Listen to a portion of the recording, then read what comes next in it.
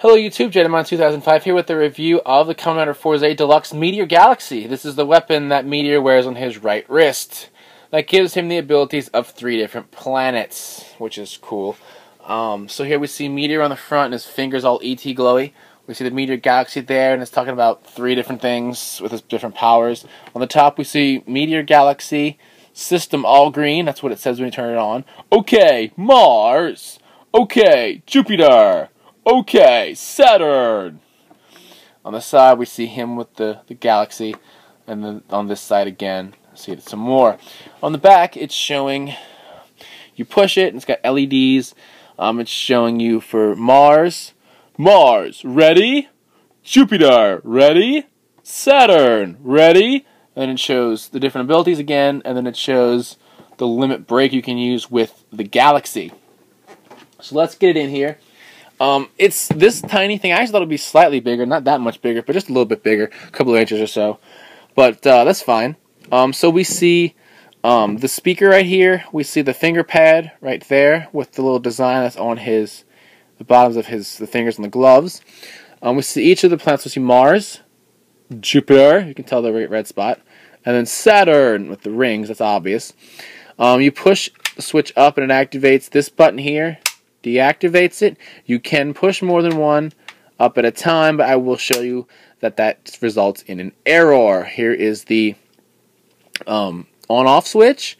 Let's see the different sides of the toy. Here is the switch slot. It does not recognize which switch is in there, just that there is a switch in there. And then it has our standard Velcro straps we see on Sentai changers, as well as various rider power-up devices that we've gotten before. So, in fact, though, this actually came with the straps on, so you gotta dig for the battery door, which is below this strap, I believe. Yeah, since that's where the speaker and stuff is. So the battery, it takes 2 AAA batteries and such.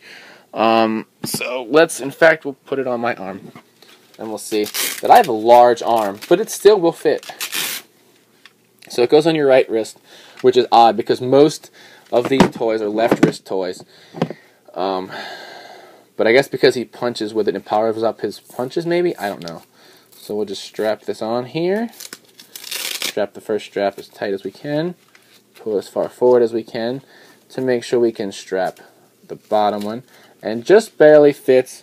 But it does, and I'm all set to be Meteor. I have the driver, I have the galaxy.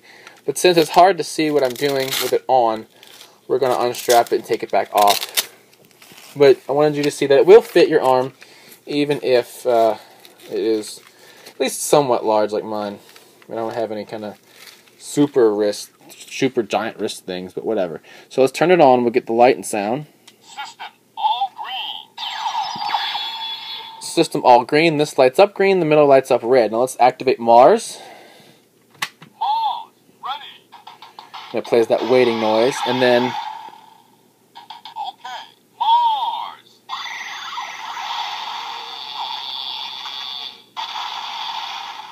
an activation sound for Mars.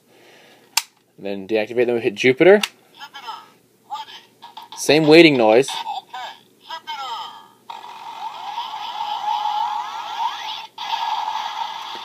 And the Jupiter sound, and it's just a pressure pad, so when you put enough force on it, it activates. And then Saturn. Saturn, ready. Okay, Saturn.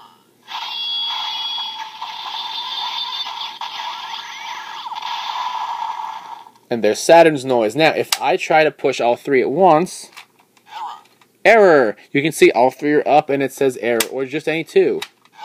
Error. One at a time, folks. Now, let's get my Meteor switch in here, like this, and we will activate it this way. Limit break. Okay.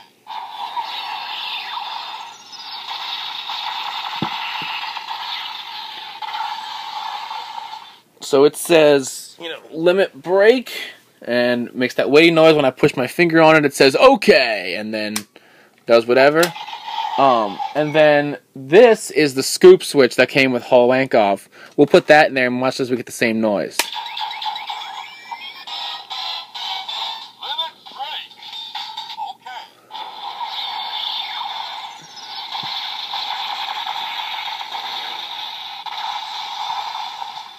So, just like with the transformation noise on the Meteor driver, no real way to distinguish which switch is there, just that there's a switch in here. So go ahead and do the sounds. And actually, that's pretty much it for the Meteor Galaxy. It's a pretty neat device. The voice is a little bit weird, but he speaks fairly good English. Comparatively speaking, of course, especially considering what we get for some of the things. But in any case, I keep saying in any case. I need to stop doing that. But we have the different planet things, and it's just cool. I like that, being a space freak. And I don't think it's that expensive. I don't remember how much it was. But, there is no Switch with it, so that does kind of de-incentivize buying it. Unincentivized? I don't know, one of those negative words. But it's still fun. If you can get it for a decent price, I don't see any reason against not. You shouldn't pick it up. So yeah, until next time, check out the podcast website, Ramboards, RedRangersRambles.com, bringing the latest Toku news the craziest way possible. And as always, thumbs up, comment, and subscribe, and I'll see you guys next time. Bye!